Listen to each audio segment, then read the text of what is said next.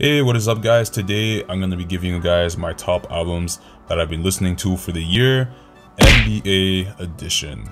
Now, the way that this is going to work is that if you're a fan of sports, I'm pretty sure you know that every year leagues will hold certain events known as awards to basically highlight certain player categories or accomplishments. And just like how the NBA will give out awards for MVP, most improved, rookie of the year, and more, we're gonna be doing the same thing basically. So before we get any further, I just want you guys to know that these picks are solely based off of what I've been listening to myself during all 2020.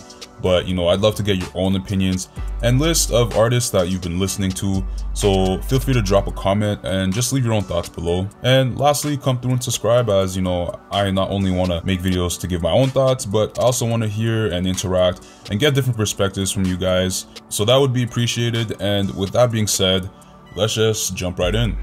All right, so to start this list off, we have Sixth Man of the Year, and we're going to be giving it to Jude because, you know, just like how in basketball, how, you know, the sixth man is like the player who comes off the bench and they're giving life to the first unit.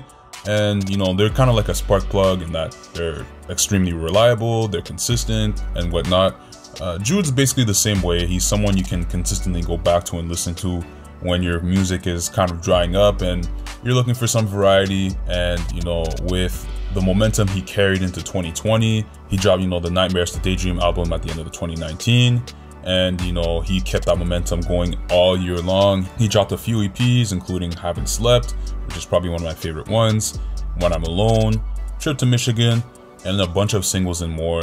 But yeah, I just find, you know, he's not hit and miss. He's pretty consistent.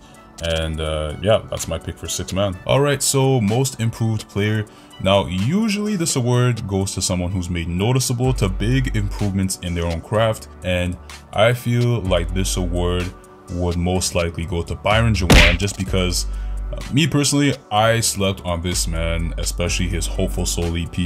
In previous years, I didn't really touch it, but earlier on during the year when I was just looking for something to listen to because I didn't really have anything, I gave it a full listen and it was great. I enjoyed it. And also he dropped a single with Danielle Abikela called Afraid, and that was pretty fire. He also dropped a few other singles as well, but in each one I just found he made huge strides, so that was great to see.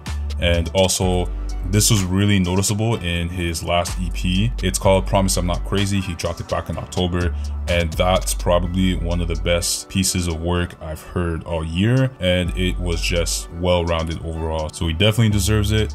Most improved goes to Byron Jawan. All right, now Coach of the Year. Now, usually coaches are very directive. They are organized personnels in that they're very vocal and expressive about what they need done. But not only that, but they're also there to individually build you up. They're not just looking out for themselves, because they just want to see you win. They want to nurture you and develop you. And to me, one artist in particular that embodies that is Ruslan. And especially this year, you know, he's been a pretty consistent voice, especially in the CHH community, in terms of providing feedback for artists and giving insight to fans on certain things and topics.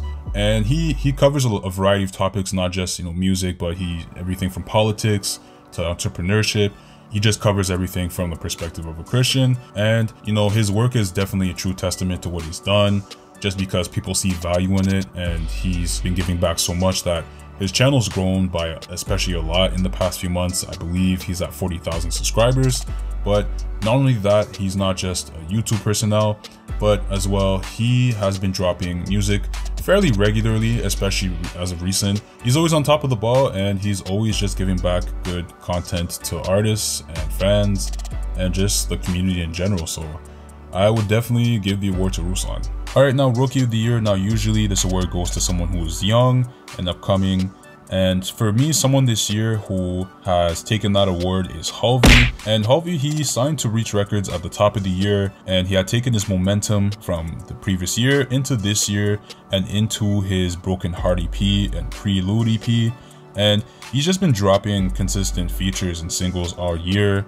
He dropped his Other Side single not too long ago. And he's just a great presence for young artists in the space, and I believe he just embodies Reach's brand for what they want and their future. He's my pick for Rookie of the Year. All right, now Defensive Player of the Year. Now, usually this award goes to someone who is always giving their best effort They're covering everything on defense. They are like a pest on defense, and they're always consistent with their effort night in and night out. And this award for me would go to Joey Vantes. And obviously, this is what I'm going to say. I am definitely not saying that he is the hardest working artist and everybody else is just not working hard at all. That's ridiculous.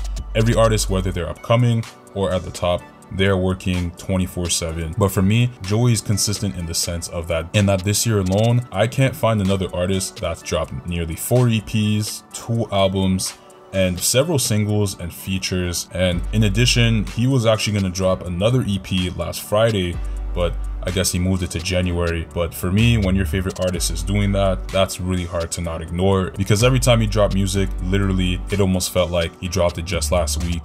And when you look at what he's dropped throughout the year, they're almost months apart, and it's just been crazy with the amount of music he's put out. But yeah, I definitely would give Defensive Player of the Year to Joey Vantes. All right, now before we get into the MVP award, I am quickly going to throw in a quick award of my own, and that is the Upcoming Artist Award. Now, this award is going to go to a rap duo called Lundy.